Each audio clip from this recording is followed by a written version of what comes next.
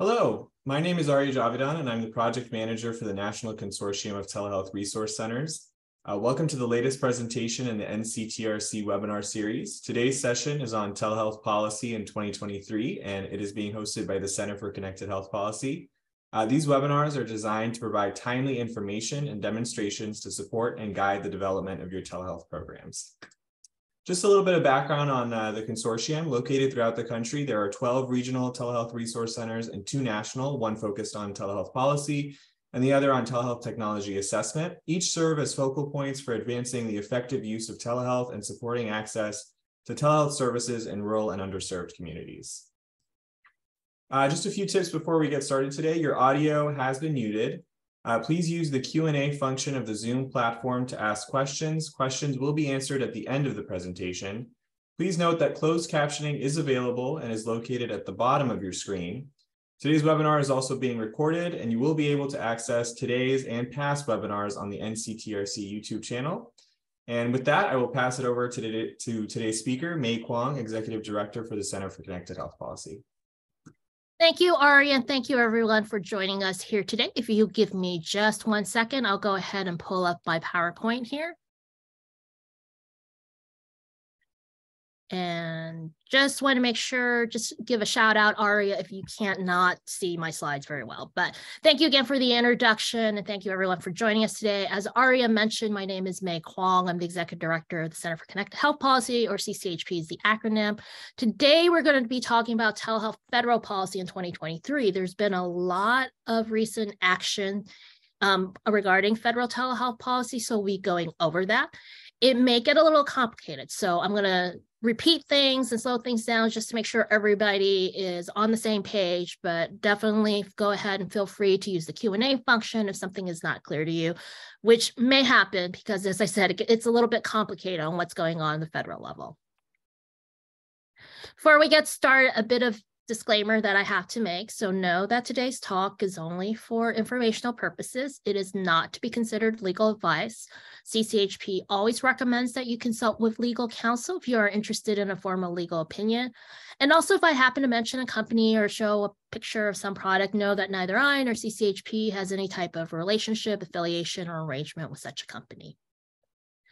So I know I'm going to focus in on the federal level, but I always like to start off a lot of these presentations with this overview slide here. So this slide is a really high-level overview of the telehealth policy changes, most of them temporary, that were made in response to COVID-19. And it's broken out into what the feds did and what states did.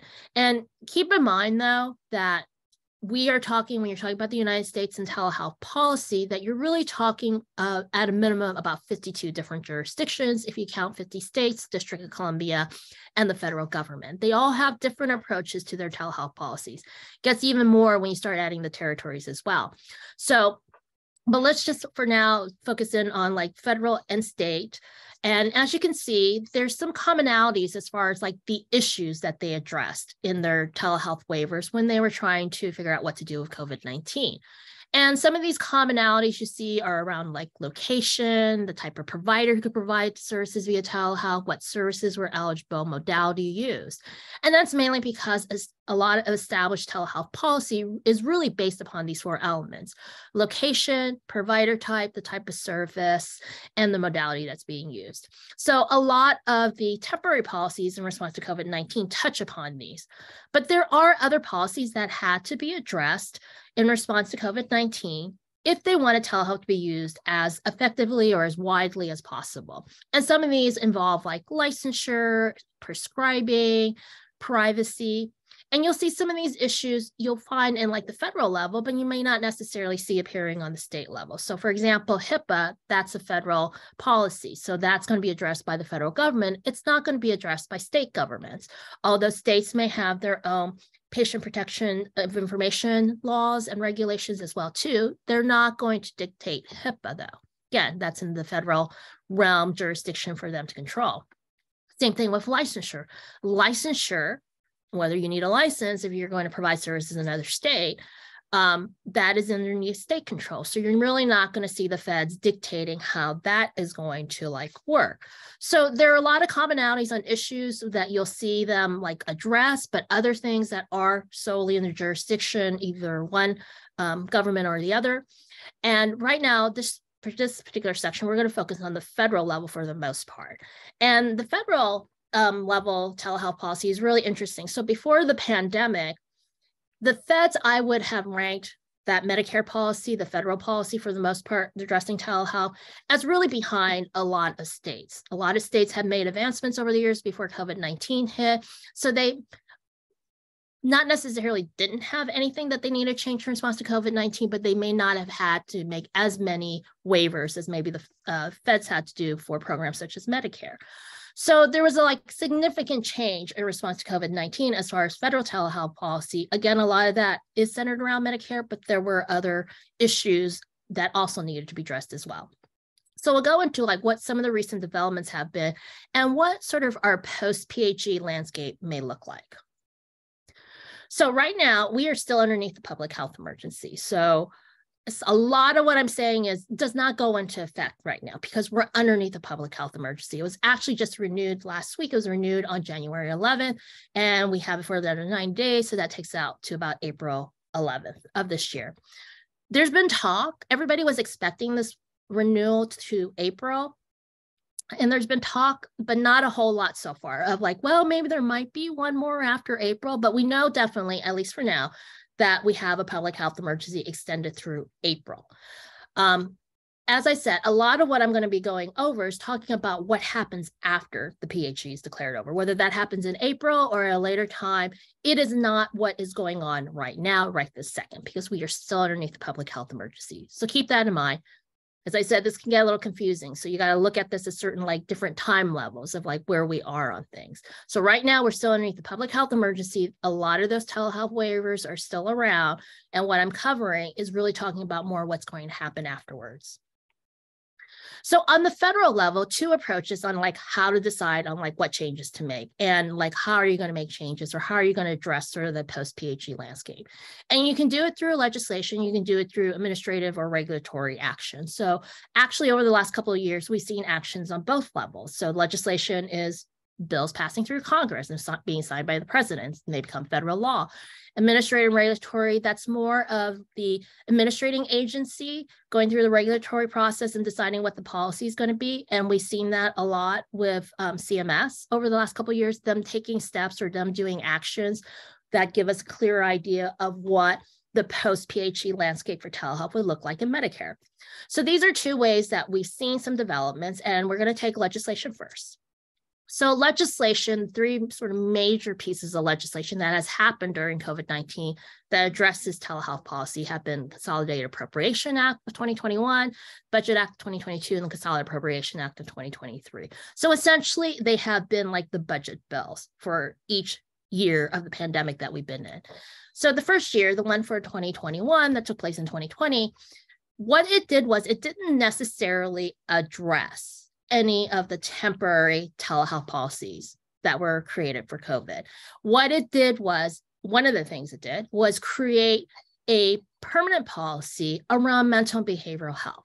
And what this policy said was, if you are trying to avoid the geographic requirement that is underneath the permanent telehealth Medicare policy, and or the service is taking place while the patient is at home, and you don't already fall underneath some of the very narrow exceptions I already have for these services and these exceptions, and if you meet certain conditions, then we're not going to apply the geographic requirement or the location requirement. So let me go over that again. So underneath permanent Medicare policy for telehealth, there are these requirements that the patient needs to be located in a certain type of geographic location, a rural location or non-metropolitan statistical area location, a non-HIPSA, and also that they need to be in a certain type of site, usually some sort of medical facility. There are very narrow exceptions for the home, and one of them is a mental and behavioral health exception, but that has to be you're being treated for a co-occurring mental health disorder when you are being treated for a substance use disorder. So very narrow. So what this particular policy said was, You can be treated for any eligible mental and behavioral health service through telehealth and not have the geographic restriction apply. And you can also be in the home if certain conditions are met. And one of those conditions is that an in-person visit with a telehealth provider happens at least 6 months prior to when the telehealth services are taking place. So yes, they expanded it, but it requires this condition. So if you have been hearing about, oh, well, we're going to be required to have the 6-month in-person visit before we can provide mental health services, that's where this is stemming from for the most part. Keep in mind that some of this may have been picked up in other states as well too. But for the most part, that may be why you're thinking of like, oh, do we need the 6 months visit? It's this particular policy. Now, this policy, the requiring a 6-month visit only is necessary. You only need to have that 6-month visit if you're trying to avoid those location requirements. If you fall into, I kind of dubbed it original telehealth policy. It's not necessarily original, but like what existed before this passed, like you were in an eligible geographic location, the patient was in an eligible geographic location and in an eligible site, then you don't need to have the in-person visit. So that was like the first step that that Congress took. Again, not really addressing like any of the COVID waivers, but it was the first sort of glimmer of like, okay, so we know that's going to be permanent policy after the PHE. The following year, there was the Budget Act of 2022. And what happened there was they created what I call a grace period for after the public health emergency. So now we have Congress saying like, this is what is going to happen once that PHE is declared over. And what they did was, we're going to create a 151-day grace period, so about 5 months, for certain telehealth waivers to remain in place. And these included like certain providers can continue to provide services via telehealth, the geographic limitations waived, the home can still be an eligible site, audio only can still be used for some services. They did not include all of the telehealth waivers that we saw implement in response to COVID-19. They included some really big ones, but only some of them. So keep that in mind. It was only for a 151-day grace period. So that happened in 2021 going into 2022. Then we had December of 2022 and Congress passed basically another budget act. And in there was some language in there that basically said the stuff that we created or said that would stick around for the 151-day grace period, we're extending that time. It's going to go out to December 31st, 2024. So we'll take a closer look at exactly what all those things are. And they added a couple of other things as well too. So what is like going to be extended now to December 31st of 2024? First thing is that geographic requirement. It's going to remain suspended. So right now, underneath the pandemic, the PHE is that the geographic requirement for Medicare doesn't apply for telehealth. That's going to stick around. We've got another essentially 2 years until the end of 2024. Home will continue to be allowed to be an eligible originating site, not only for like those narrow set of services I talked about earlier, but for like all eligible services. Allows for certain providers, and I want to emphasize that, to continue to be eligible providers to deliver services and get reimbursed by the Medicare program. So during the public health emergency, CMS said all Medicare eligible providers who can provide the eligible services are eligible to do that via telehealth and get reimbursed. Congress did not say that. Congress created a specific list, and including like the permanent list of eligible providers that are in permanent telehealth policy. They said during this now grace period of 2 years, essentially until the end of 2024, PTs, OTs, audiologists, speech language pathologists can continue to be eligible providers. So if you're not on the permanent list or you're not one of these providers that were mentioned in the bill, it ends for you after the PHE is declared over. So keep that in mind as well.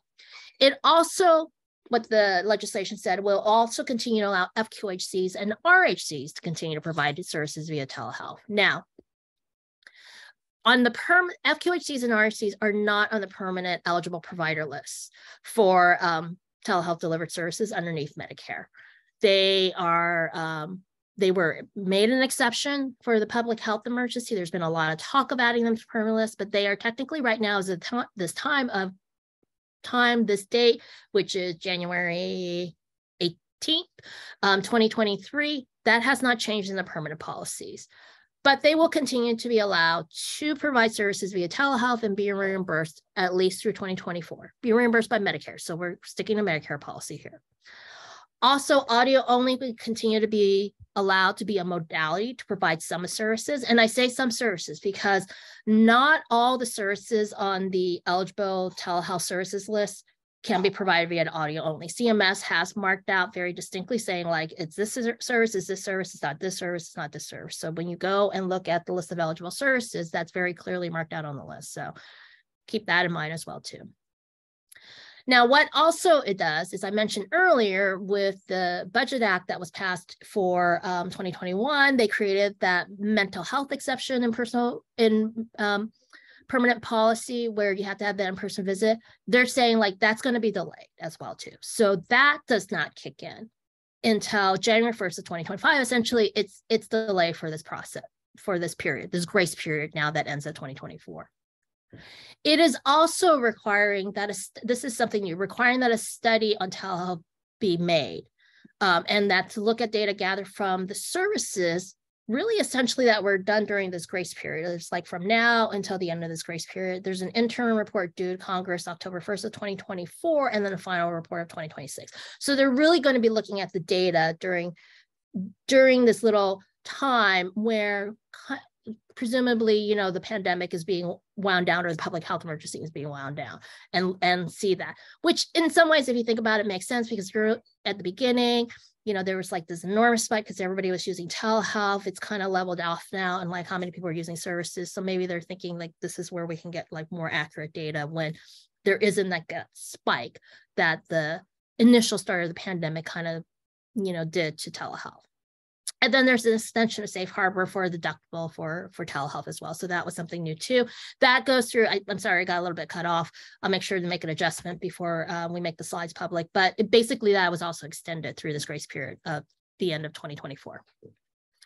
Now, the other way that I mentioned that there can be changes to policy and have them made permanent is through the administrative or regulatory process. And that's usually done through the physician fee schedule for CMS to Medicare. For those who aren't familiar with it, the physician fee schedules are a way of introducing new policies that are going to take place and impact Medicare the following year. So for example, for stuff that starts in 2023, this year, what CMS does is they release their proposals last summer in 2022, usually around July. There's like about 60 days for the public to provide comment. And then CMS goes back, they write up a response to those comments, and they publish their final proposals towards the end of the year, like around November, sometimes it's in early December. So they do that every year. That's not like anything unusual. And there's usually sometimes some stuff in telehealth in there. And over the last couple of years, there has been policies that would impact the permanent policies in Medicare going forward after like a PHE has been declared over. So what were they doing, or what did they do over the last couple of years for policy that it takes place post PHE? Well, one of the things is services. Now, one thing I did not mention explicitly when I was talking about the Consolidated Appropriation Act or all those actions by Congress, I did not talk about the list of eligible services that can continue to be provided via telehealth. So when the pandemic happened, there is a permanent telehealth list of services that Medicare says that they'll reimburse if telehealth is used to provide that. When the pandemic happened, CMS added like about 125 like additional codes temporarily in response to the pandemic. So it brings up the list to about like, 250, 260 total codes. So during this time from before the pandemic until like about now or last year, CMS has done a couple of things. They've made some of those temporary codes permanent. They put them on the permanent list there for Medicare. So that means when the PHE is over, no matter what, those codes are on the permanent list, they're going to stick around. There's not a lot of those. They didn't shift a lot over to the permanent list. It's been like maybe about 12 or 15 when you think about it, out of like 125. It's a small amount. There are some that they simply left on the temporary list, and that theoretically, once the public health emergency is over, since they haven't done anything with them, will like go away and not be eligible. they created a third category, what they called category 3, which is a temporary holding bucket, where they said some of those temporary COVID codes we're going to put in category 3 because we think they have some promise of maybe being moved over to the permanent list, but we don't have enough data and evidence on that yet. So we're going to keep them around for a period of time and gather more evidence and data and information to help inform us on whether we should, just let them sunset and no longer be eligible, or maybe move them over the permanent list. And they have said that this period of time will be until the end of 2023. So that's what they have come to as of like 2022, their last physician fee schedule. What they have also said was, you know what, we're also going to make permanent policy that you can use audio only to provide mental and behavioral health services if certain conditions are met. Now, this is different than what Congress did. Congress was like trying to remove like geographic limitation, allow the home to be eligible originating site, then didn't talk about modality. They were talking about location, which, they could have talked about modality if they wanted to, but they didn't really address it. And CMS has. Now, how was CMS able to do this if Congress didn't necessarily give them the power or didn't specify that they could do this? And the reason why is that in federal law, when you're talking about telehealth, when they're talking about modality, they just say telecommunication system. So it's like a broad term that's not defined anywhere in statute, or there was no sort of reference to a definition anywhere. So it is left to like the administrating agency, CMS, to decide how they're going to interpret that. And they have interpreted it now as saying like it's going to include audio only, but only for mental and behavioral health services, and if certain conditions are met. And some of those conditions kind of mirror what Congress did with the expansion of telehealth, or for telehealth to be used for mental and behavioral health services delivery without meeting like the geographic restriction and home being eligible or site, which is that 6-month in-person visit. So I told you it would get complicated, and it is, but know that once the PHE is over, once all these grace periods are over, that's going to be a permanent policy that's sticking around, and that audio only can be used in the Medicare program to provide mental and behavioral health services if certain conditions are met. Now, they redefine mental health visits for FQHCs and RHCs too. So I mentioned earlier that FQHCs and RHCs are not on that permanent telehealth provider list for Medicare.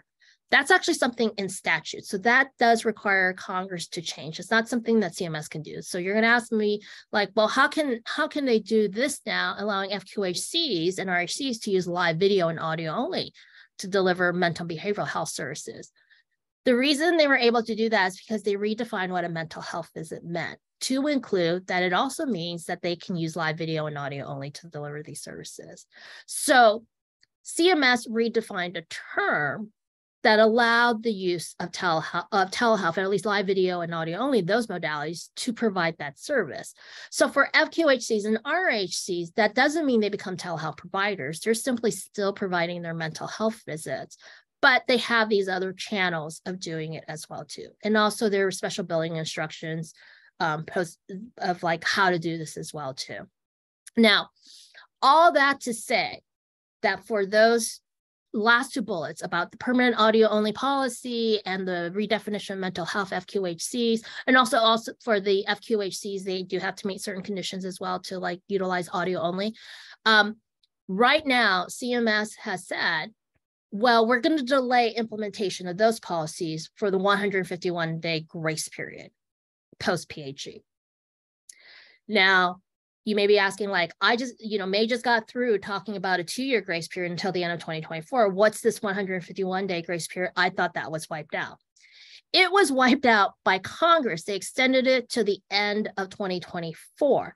But remember, this is administrative action that CMS needs to take. And CMS did this back in 2022. So back in 2022 for the physician fee schedule, they were aligning their policies to what they knew was existing law at the time. And that was the 22 Budget Act. The 2023 Budget Act took place just before Christmas in December of last year.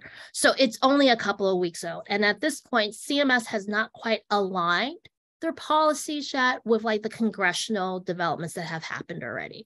So that's why you'll still see like, well, some of the stuff is going to be there's still a 151-day grace period, some of the policies. That's because it's the CMS policy decisions and they just haven't had time to align them. And they don't need to align them like today. I mean, it'd be nice if they did, but remember, going back, we're still in a public health emergency. So none of this stuff applies yet because we're still underneath the public health emergency. So we're at these different levels here. It's like we had Congress Act, CMS has their current policies are operating on what they knew in 2022 because they haven't had time to align themselves with Congress. But these actions right now, today, don't go into effect because we're still underneath the public health emergency. So as I said, I was talking to somebody, so like, it's kind of like Jenga. You're just trying to move these pieces together and you know, and hoping they don't collapse on you. But yes, so Congress did some action. It's only a few weeks old. CMS still has not caught up with it as far as we know. I mean, my assumption is they're going to align policies, but they just haven't yet. It's only been a few weeks. But also there's still the fact that we're underneath the public health emergency, so they have time to do that as well too. So here's an overview, and I want to just also be clear, this is an overview of a lot of what I was talking about, but it is not everything because I think there was like 60 or 70 different federal policies that impacted telehealth. Maybe there was more in response to COVID at the very beginning. I can't remember the exact number, but this does not include all of them. This includes a lot of what I just talked about and a couple other things that I'll go over. So you have here, the first column is the permanent telehealth policy. So this is what we know as of today, again, January 18th, 2023, what we know the world would look like once we're post PHE and there's no more grace periods and all these other policies like, you know, have expired. What will we be left with? What will be permanent? And it's like still the geographic restriction with some limited exceptions, still like a limited list of providers. We're allowed to like do mental health in the home without the geographic restriction if certain conditions are met, that type of thing. I'm going to skip the second column. I'll come back to it. But the third column, post-PHE through December 31st, 2024. This is like all of the recent actions in that congressional bill and that budget bill. And then I have at the bottom the asterisk of like the list of eligible services are still underneath that 151-day grace period because, again, that was a decision left to CMS to make underneath the physician fee schedule. And right now, they are still aligned with like the previous bill that had the 151-day grace period. So again, it's my assumption that CMS will eventually align to what was in the last budget act, but right now the policy says it's aligning with the 151-day grace period. Post-PHE, what goes away immediately after the end of 2023? That is the category 3 services. Excuse me. That's the category 3 services, that temporary holding bucket. We know that that's going to stick around till the end of 2023. Again, I don't know if like CMS will decide to like align that again with what Congress did and maybe have the date be to 2024. They have changed it in the past. They've like changed when that's going to happen. So we'll see what happens with that. But right now, again, the current policy is until the end of 2023. Also, what I have not touched upon is virtual presence for direct supervision, where telehealth is allowed to be used. That was an exception that was done for the pandemic. Again, the current policy is that CMS said that's going to last through the end of 2023. So I'm not sure if they're going to change that again. Automatically goes away. This goes away automatically, no grace period. It goes away when the PHE is declared over. And that is, among some of those things, is OCR exercising discretion on HIPAA. For those who may not be familiar, at the beginning of the pandemic, Office of Civil Rights, OCR, which oversees HIPAA, came out with a guidance that said, we're going to exercise discretion as people try to stand up these telehealth programs on what platform you use. Because we know you guys are trying to do this really quickly. This is an emergency. So we're not going to look too closely if maybe you're not using like a HIPAA compliant platform. OCR has said that goes away immediately once the PHE is declared over. So We're going into 3 years in the pandemic. I'm hoping people if they did that in the beginning because they were trying to stand up programs, telehealth programs, that in the subsequent time that has passed, that they've gotten it up to standard there. But if you haven't, keep in mind that ends once the PHE is over, no grace period. The other major exception is prescribing a controlled substance. Now, and this is over in the permanent policy as well too.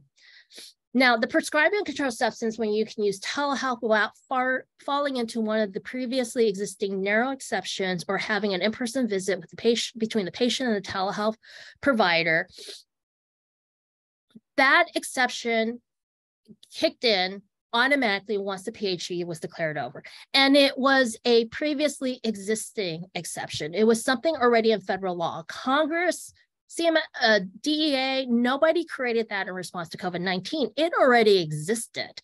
So there has been a lot of talk on well, can this be extended? I haven't seen anything permanent come out from either DEA, as far as regulations, or Congress releasing a indication from Congress that maybe it might be included in something.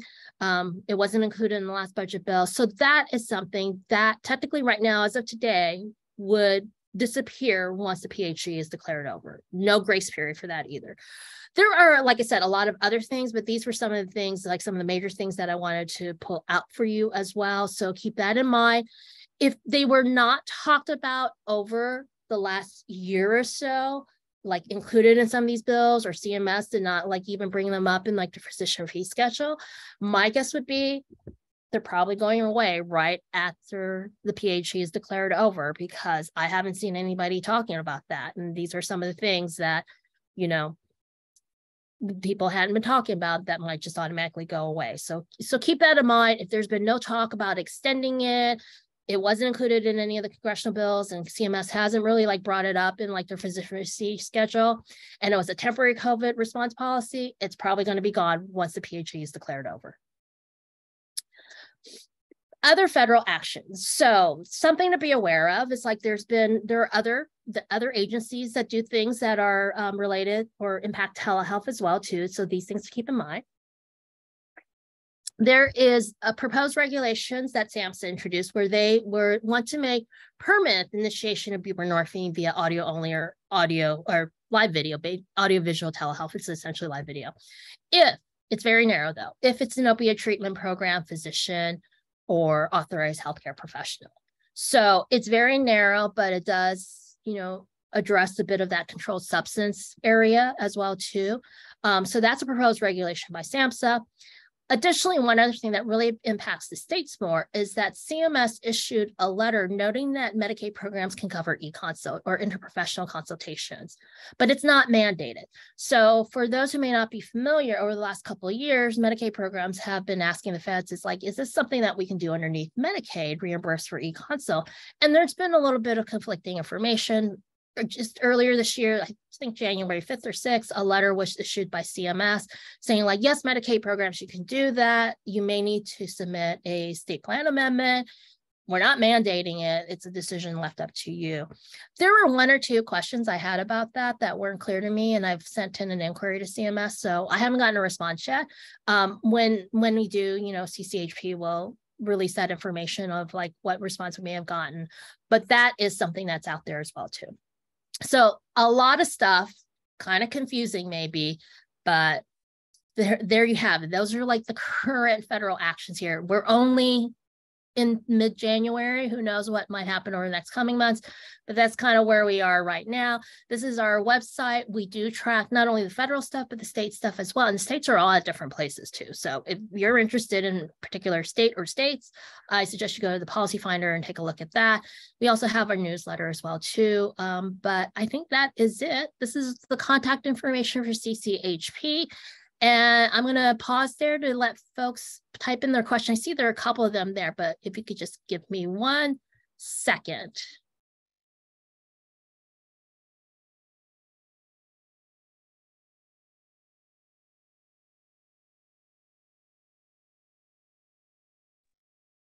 Okay, sorry, I just had to go off screen there for 1 second. Let me take a look at the first question here. Okay. Okay, I think it means, are there rules only apply to providers, organizations, clinics that accept Medicaid patients, or all providers practicing telehealth?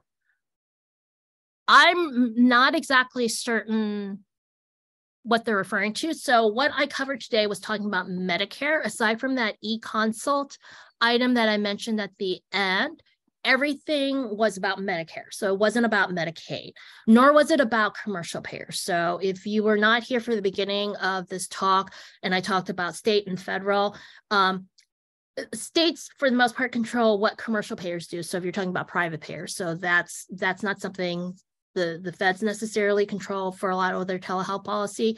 But what does happen is, like, sometimes there's replication of what happens with Medicare and their policies. But today, for the most part, again, aside from like that little bit at the end there when I was talking about e-consult, I've been talking about Medicare policy.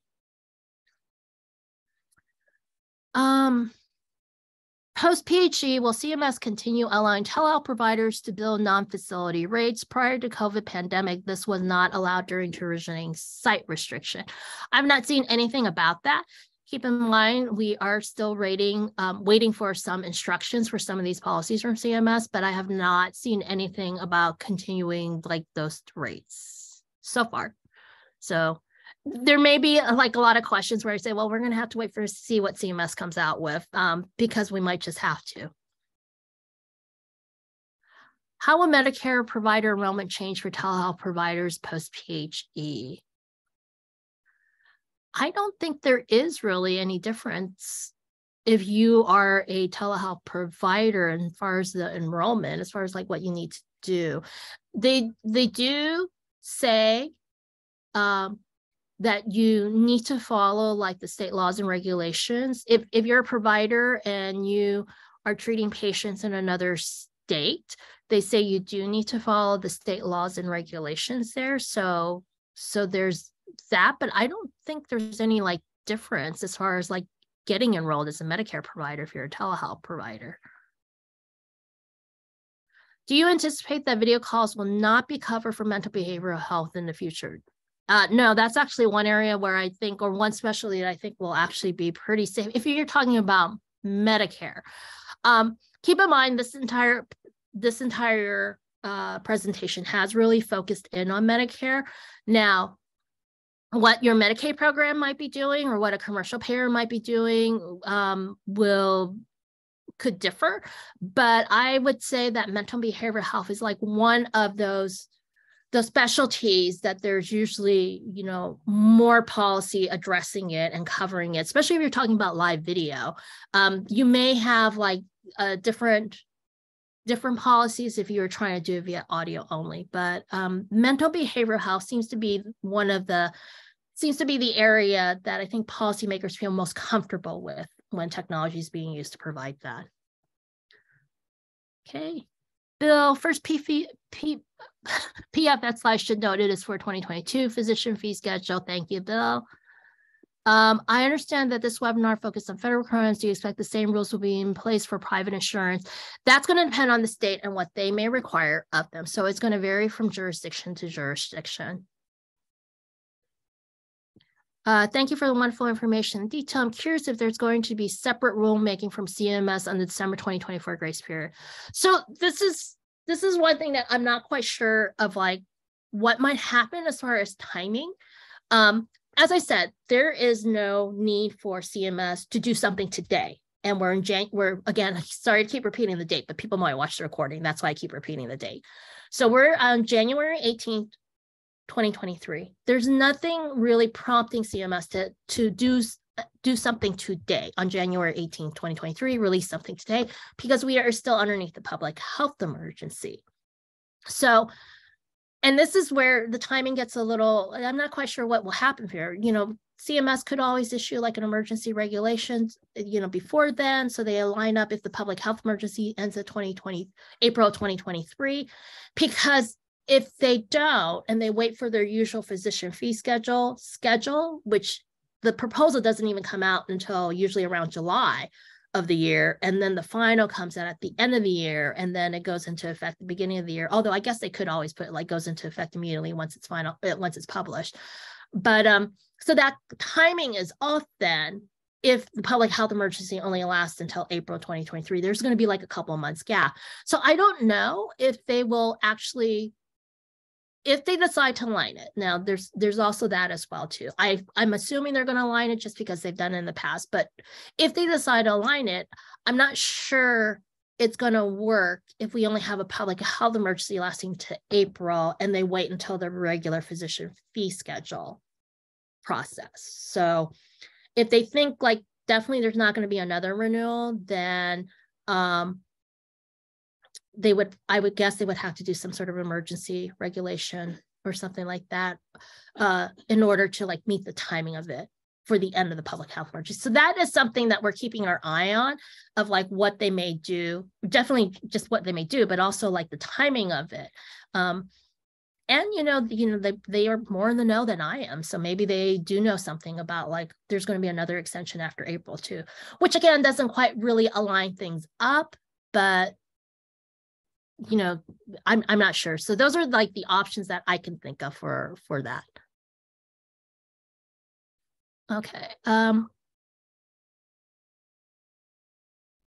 Okay, during the 151-day grace period, is it only the Category 3 telehealth services that were in place or all temporary eligible telehealth services? It is all temporary telehealth services. So what CMS did through their physician fee schedules, they said like the eligible telehealth services lists, we're going to align with what Congress did, and they're going to stick around for the 151-day grace period. It's like the entire list. Again, that was when they thought there was just going to be 151-day grace period. So it's not just Category 3. Category 3 is almost kind of like this whole sort of separate thing in some ways, even though it's like some of the same codes. But no, for grace period reasons, it's the entire list. So that is what they said. Is there a requirement for the provider to keep medical records in the telehealth consultation and eventually provide to patient or other doctor specified in the legislation? Not in the legislation. Again, if you're talking about the bills that I went over, that was not specified in the legislation. If you're talking about, if you are talking about like Medicaid, there may be some, depending on your state. So depending on your state, there may be some requirements of you do that and the payer. There is some requirement of you noting in the record. I mean, the thing is when things take place via telehealth, you're supposed to record it in the medical record like you would any other service as well too. So, but eventually providing it to the patient or other doctor specified, again, any obligation you have of like keeping information of like a service you provided to a patient, regardless of whether you did it via telehealth or in person. I mean, just because you did telehealth, it does not exempt you from like also recording that information. And I'm not saying like you need to like record the video visit or anything. I'm saying like, the information that you take in for the medical record, you're not exempted from doing that still when you're using telehealth. But if your question was, did they specify that in a piece of legislation, the legislation I went over? No, they did not go over that.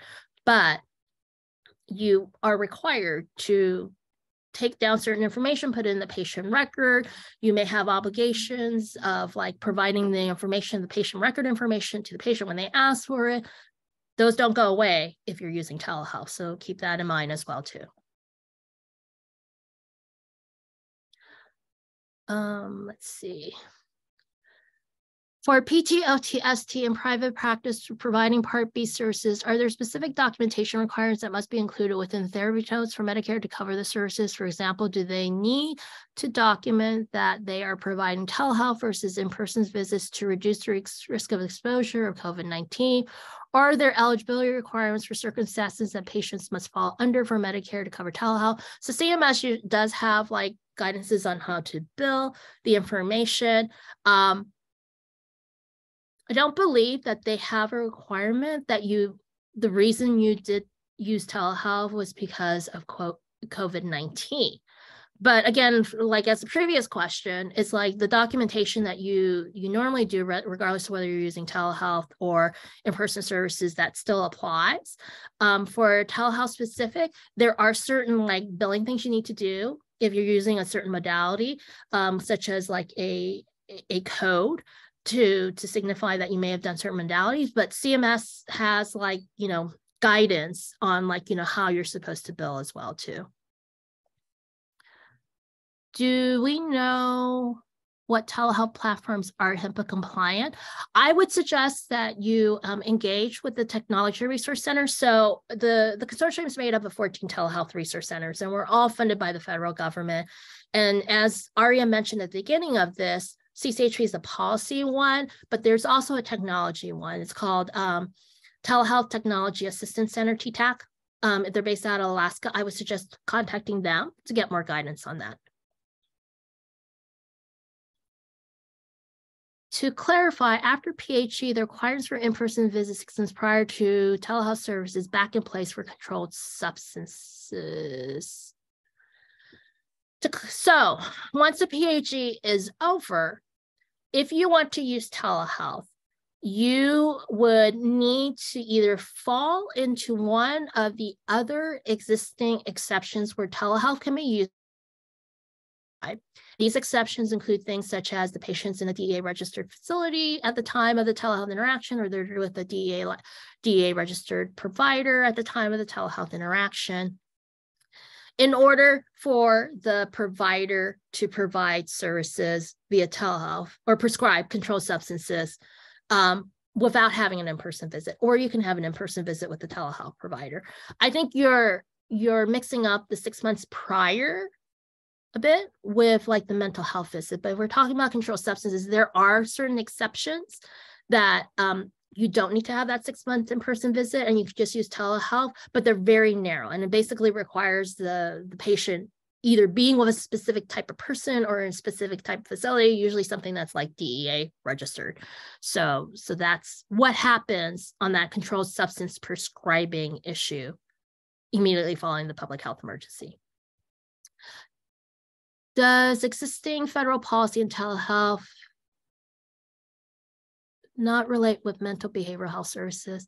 So Sylvia Martin, I'm not quite sure I understand your question. If you could clarify that, I'll circle back around to it if we've got time here. So during the PHE, CMS allowed facility-based providers to bill at a higher non-facility professional rate since telehealth service cannot be a facility. Can you say anything about what happens with this after PHE ends? I have not heard anything about extending that.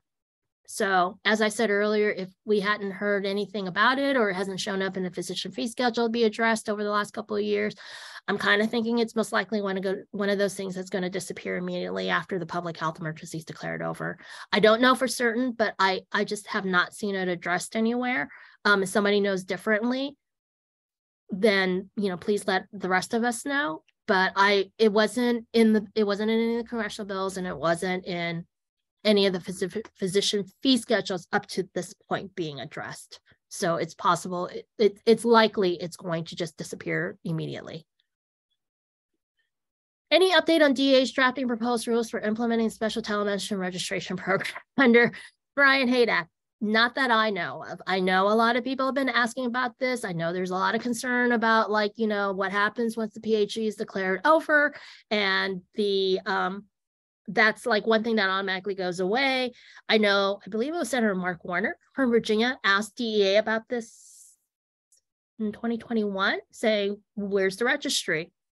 The registry. So for those who aren't familiar with it, one of the other exceptions, narrow exceptions, beyond what I talked about earlier about prescribing a controlled substance, I said you basically need to be in a DEA registered facility or like a DEA licensed provider at the time of the telehealth interaction, and a couple of narrow exceptions. One of the other narrow exceptions is you're on this registry that the DEA created, which theoretically the idea is if you're a telehealth provider, you get on the registry, you're a good actor, they're not going to worry about you. You can go ahead and prescribe and not have to fall into one of those other narrow exceptions or have a PHE existing.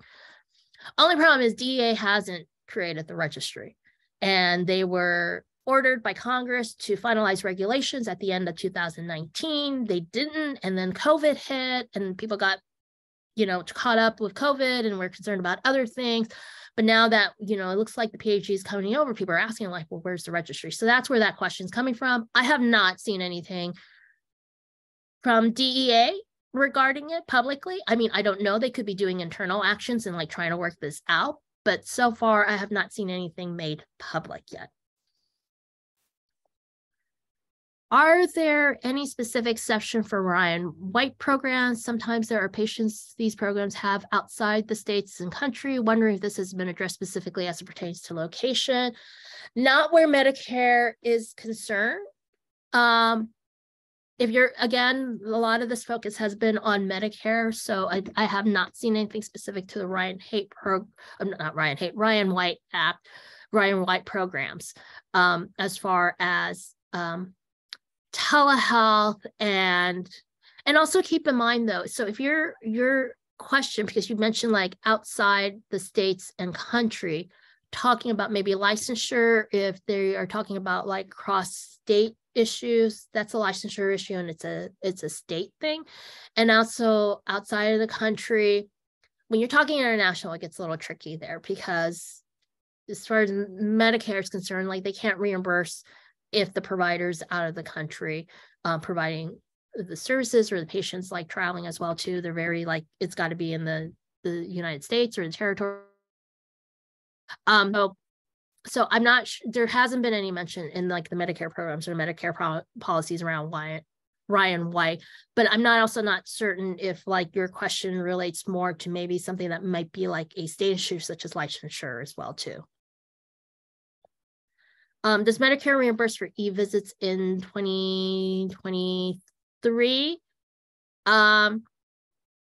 They do for some codes. I don't know if there's a specific code that you're looking for. You can always go to the CMS website and see like what their specific codes are that they're reimbursing for, but they do reimburse for some. Are there any new regulations regarding patients seen through telehealth programs who are referred to 911, special documentation? Not that I'm aware of. There may be something in your states. I don't think we've come across anything though related to 911 calls though.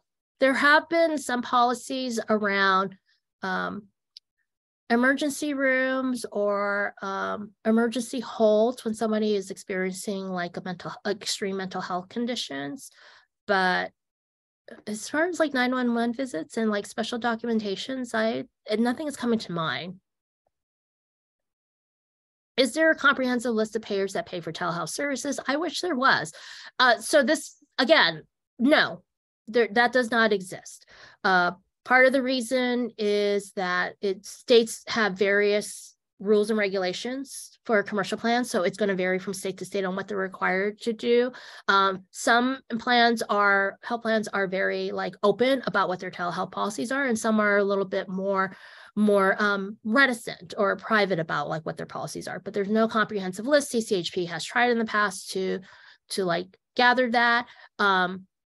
It would take a lot of resources to like do that research, and it probably still would not be complete, I would say, only because, again, I think some plans are a little bit more protective of like that information. They may not make that publicly available.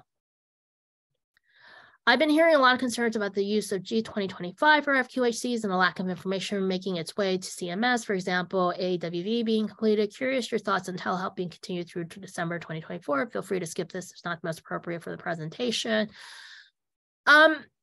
So there's also presumably, whenever new policies come out, there's presumably going to be instructions from the administrating agency. So a lot of these things may be, again, as I said earlier, that we may need to wait to see what CMS does as well, or what guidance they may issue. So it's one of those wait and see. CCHP, we do not have an inside track on like, anything that's in draft form that a government agency is doing. So, in some ways, when they release it publicly, we know about it as soon as you do. I mean, I may get a hint, and somebody may say to me, it's like, oh, they're working on something, but I won't know any details or anything like that. So in a lot of ways, CCHP is in the same boat as everybody else in that we just need to wait and see.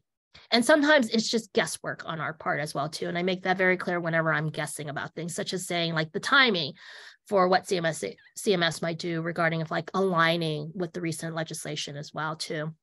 So I mean, I'm sorry I can't give you like more definitive answer here, but sometimes it's just sort of a wait and see of what the regulatory agency or the ministering agency does. Would a BH provider be able to refill so would a behavioral health provider be able to refill a prescription of a controlled substance? So I would need more details on what situation you're talking about. Do they already, is this like they're refilling for a currently existing patient, or what is the situation? Are you doing it for like somebody else? Like this is like a new patient to them? I would need to know a little bit more information to answer that.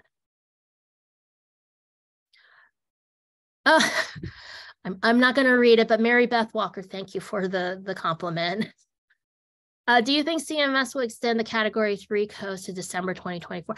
They might. I mean, like I said in my presentation, like Category 3 deadline, they have been changed that with like subsequent physician fee schedule updates. So they might as well. And they might again, they might just go for that realignment so everything ends at 2024 and there's no confusion. But right now I have to say like it ends in 2023 just simply because that is what the policy is. Do you have any thoughts on hospital-employed physical therapists providing telehealth services? This was originally under Hospital Without Walls, but the FAQ seems to go back and forth in calling this telehealth. Wonder if this will continue post-PHE under therapy allowed to continue for a grace period, or if this is under a waiver and will be with the PHE. I have not seen that be, that's one of those where I haven't seen that being addressed, that they're going to continue to allow that. So I'm not saying that they won't continue to allow it. I'm just saying I have not seen anything addressing it so far. And that kind of makes me a little less hopeful of it continuing once the PHE is over. So, is there any language that expands the use of telehealth for palliative or hospice care, both in the home or inpatient? Not that I've seen so far. And again, when I say something like that, I am thinking strictly about what's going on the federal level here. What may be happening on the state level may be different, depending on the state that you're in. I think what are some steps that health centers that predominantly serve Medicaid enrollees, not Medicare, can take to prepare for the end of the PHE? First off, figure out what your states are doing. And as I said, states are in different places. There are some states where they have already established what their permanent policy is. So, no surprises unless they decide to go and change it later. But some of them have already established permanent policy. So the first step is really to look at what your states are doing, because they're all in different places. Figure out like what they will allow if you're dealing with primarily Medicaid population. And some states can be like very different. So I'm from California, and California has a pretty expensive policy that they settle upon for their permanent policy, but then you can go to another state that has a much narrow policy on what they're doing. Like maybe they will only do like a couple services, maybe there's no audio only and everything. Maybe they don't even allow FQHCs to be a telehealth provider. That's coming less common. I mean, since the pandemic, that's becoming a little bit more common or more explicit here. We do have a FQHC section just for Medicaid policies on our CCHP website. So you don't even have to wade through like the main portion of the state section. You can just go to like the FQHC button down there and like pull it up and like read that information. But it's going to depend on what state you're in, and they do vary widely.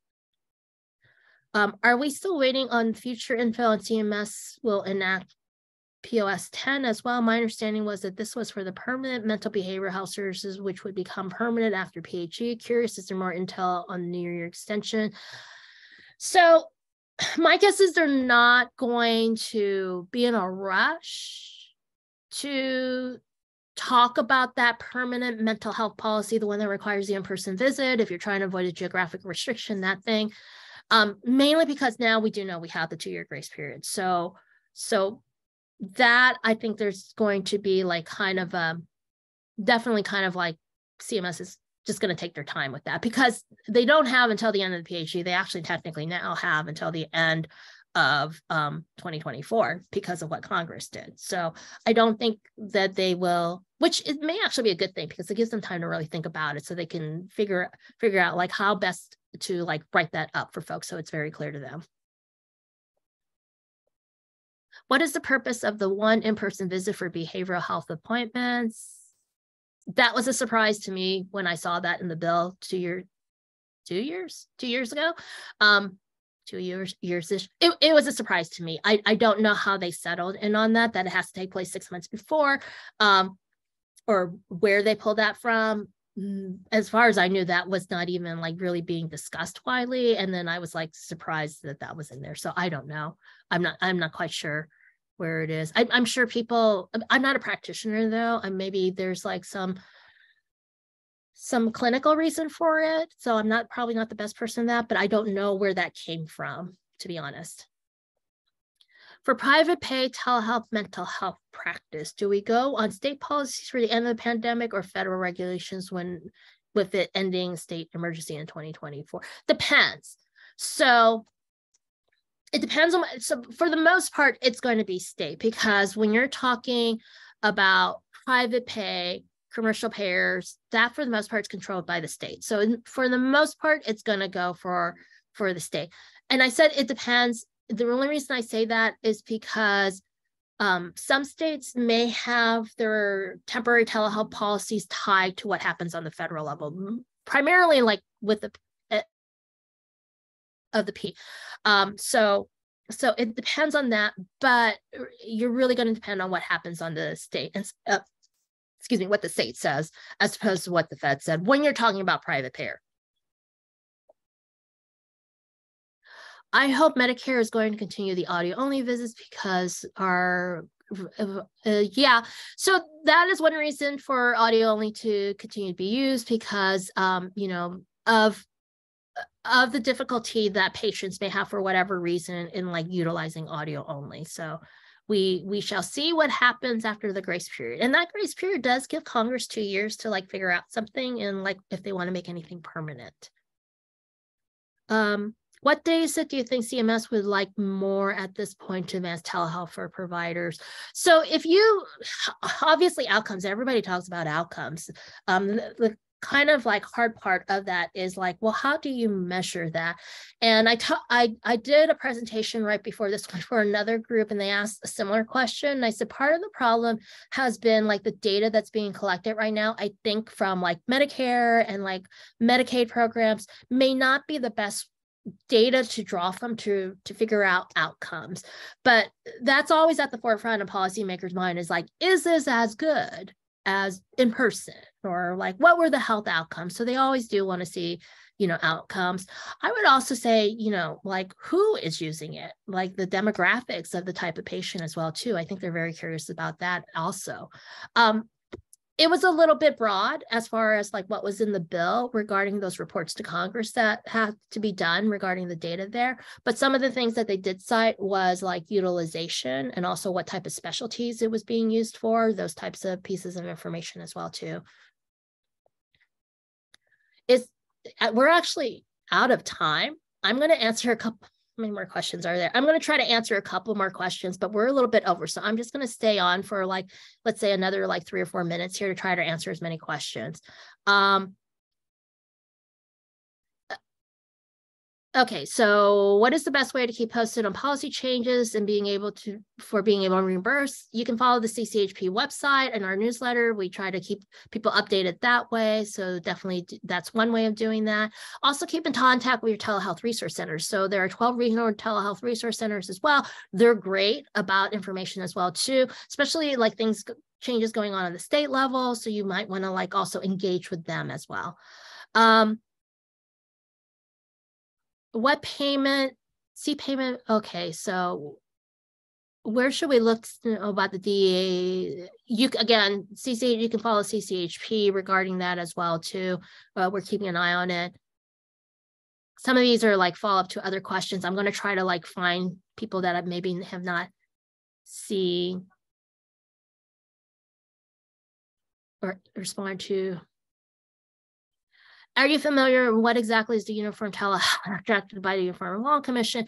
It's basically model legislation. So for those who are not familiar, there's this a commission of lawyers who have drafted state model legislation around telehealth. So that's what this person is referring to. It's not legislation, it's model legislation. So they put it forward for and see if like anybody takes up. So it's not an actual piece of legislation, it's model legislation at this point. Post PHE, if you're seen in a patient and then conduct. Oh, okay. Do any of these policies regarding telehealth affect remote monitoring services? Again, with the Medicare stuff, so a lot of the waiver. Okay, so with Medicare, and again, this presentation, this is going to be the last question. So with Medicare, a lot of the COVID waivers didn't really address remote patient monitoring. There was some, but also you have to keep in mind Medicare and CMS treats remote patient monitoring as something else. It falls underneath like kind of a different category they have called Communications-Based Technology Service, CBTS, and it's not necessarily underneath their telehealth policy umbrella. So these things that I've been talking about address the telehealth policy. Now, this is a whole other talk of like the two different categories of services that CMS views things through. They view stuff that's like telehealth, that's all, a lot of that policy is in federal law. And then they have this whole other category, which eVisit also falls under CTBS. And also some of the remote patient monitoring stuff falls under as well too. So that's treated differently. And that also doesn't really require Congress to act as something that they can do administratively. But the stuff that I talked about doesn't necessarily address that as well. We focused on telehealth. I don't mean to be cryptic about this, but if you've like maybe go to our website, I have recorded some videos on like the differences on this as well. But just really briefly, CMS has kind of like two different categories of technology delivered services. One is called telehealth, which a lot of that policy is embedded in federal law. And then there's communications technology-based services that uses telehealth technology, but CMS doesn't regard it as telehealth. And their distinction is like those services are not a one-on-one replacement for something that can happen in person. So they view telehealth as like, it's a replacement for in-person services. CTBS is something that typically doesn't happen in person, but technology allows them to providers to provide this now, and they want to reimburse for some of those services. So in answer to this question, no, those policies that I went over don't necessarily impact the Medicare policies on remote patient monitoring, but also keep in mind, where CMS is concerned, they kind of have it in a different category to begin with. And that is it. My apologies for going over. Aria, thank you for sticking around. She's going to talk about filling out the survey. It really helps if you fill out the survey, so please remember to do that. Thank you, Mei. I'm just going to bring up the closing slide. Oh, let me stop share. Okay. So just a reminder that our next webinar will be held on Thursday, February 16th, and that will be hosted by the Mid-Atlantic Telehealth Resource Center, focusing on telehealth to advance the care of patients in congregate care settings. Registration information is up on the NCTRC events page. And then lastly, we do ask that you take a few short minutes to complete that survey that will pop up at the conclusion of this webinar. Your feedback is very valuable to us. Thank you again to Mei and to the Center for Connected Health Policy for hosting today's webinar. And have a great day, everyone.